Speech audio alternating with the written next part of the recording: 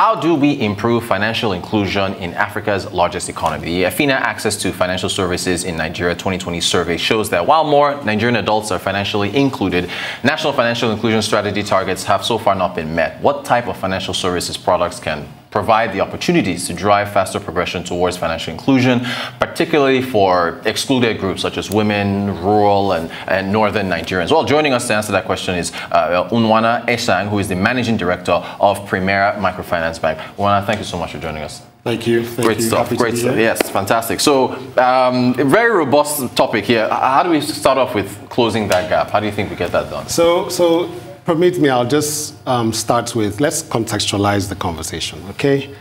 And if you don't mind, I'll start with a quote. Of course. On March 31st, 1968, at the Washington National Cathedral, the renowned civil rights leader, Dr. Martin Luther King Jr. said, and I quote, "The moral arc of the universe is long, but it tends towards justice." Yes, he did. He did. Famous quote. And how does that relate? In my view, the arc of financial inclusion has been long, but it tends towards equitable access. I like that. And okay.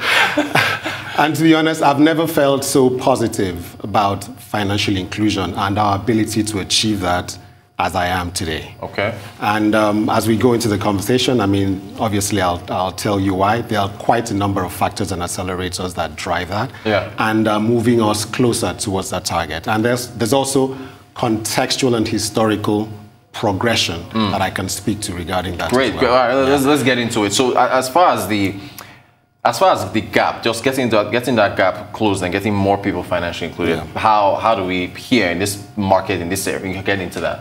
Okay, so let's start with a bit of history. In 2008, we had only 47% of our adult population financially included. And I mean, by definition, those that were banked, those that had access to financial products informally, and those that had access to financial products outside the banking system, but within the regulated environment. Okay. 47% in total. As at 2020, that number had grown to 74% of our adult population. Bear in mind, we have an adult population as at 2020 estimated at about 106 million people.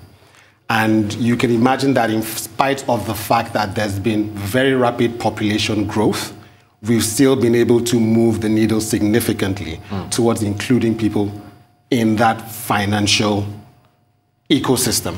And that ecosystem is growing and accelerated by quite a number of factors like the fintech revolution that's going on, and also the democratization of identification and identification platforms that give each person a unique identity with which they can contract those financial services. That ecosystem is growing really, really fast. And I'll give you an example. As of today, we have about 50 million BVN registered Nigerians. We now have, as at April, we have about 51 million NIN registered Nigerians. This is as at April. NIMSI, the Nigeria Identity Management Commission, tells us that they have a run rate of about 2.6 million registrations per month. And if that run rate holds true, by mid next year, we should have well in excess of about 80 million Nigerians on NIN. Now, why is that important? To contract financial services, the most important factor is identity. Once you can establish unique identity, biometrically obtained, as is the case today, it opens the door to so many people who currently are outside that ecosystem and who have felt institutionally excluded from that experience or that reality. And that arc, as I said earlier, is bending towards access. Are banks shouldered with too much responsibility to do this alone? In terms of bending that arc? Yeah, so historically that has been the case. But today we see quite an interesting expansion of that financial ecosystem. In fact, the definition of what a bank is changing. That's true. Yeah. And the truth of it is, banking as we know it has changed forever. And those other players beyond the regulated banking institutions that we know today, Primera Microfinance Bank being one of them, are now becoming a part of a larger ecosystem that's beyond themselves, but which together is working in mutual cooperation towards those shared goals of expanding that space, which will be good for everyone, which will be good for the economy, which will be good for Africa, which will be good for the individual. You mentioned banks, you mentioned fintechs. What about telcos? What about where do you mention telcos? Yeah. So it's interesting that some telcos are now licensed to provide financial services at a certain level. Right.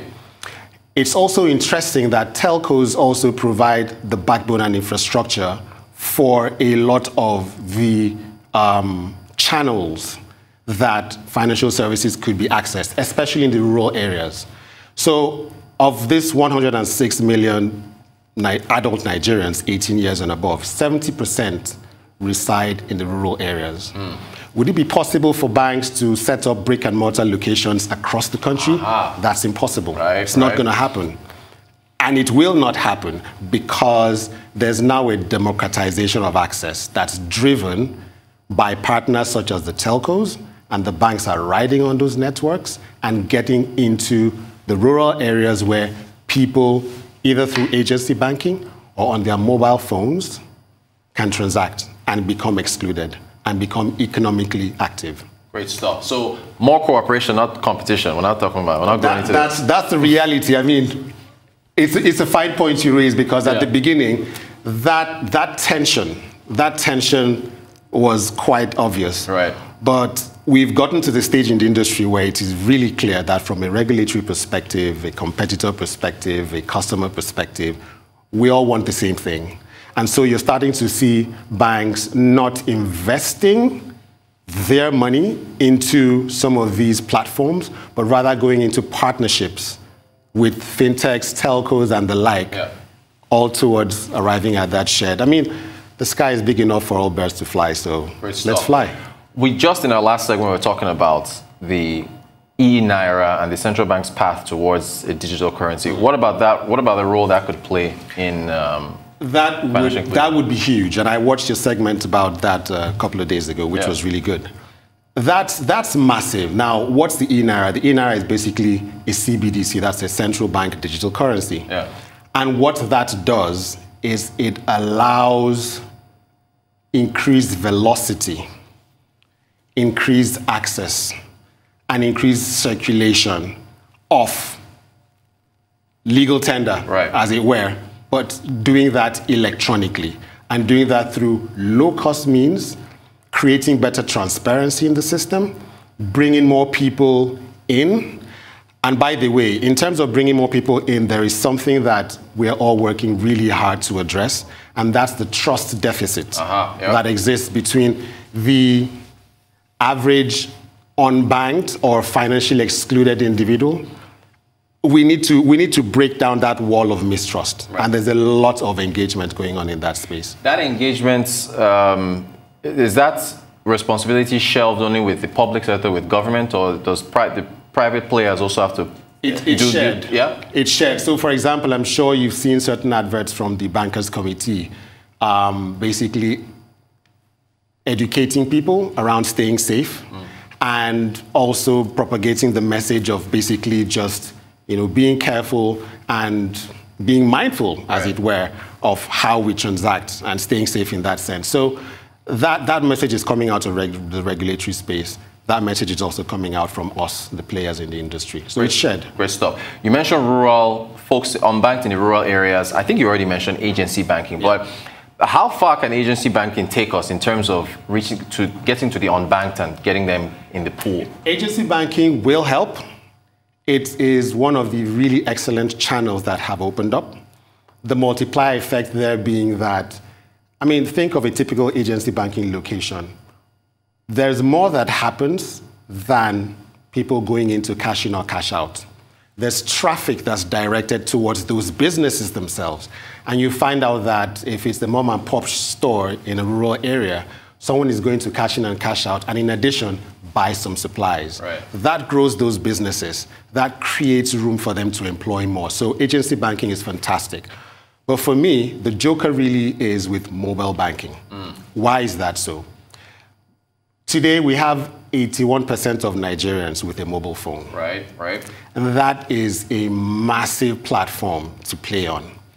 And what we've seen recently is that biometric identification through NIN is now tied to mobile phone access. Okay. What does that do? That significantly moves the number, the cohort of biometrically identified, uniquely identified individuals from where we are today, 51 million, as at April, to nearing being at par with the number of mobile phones.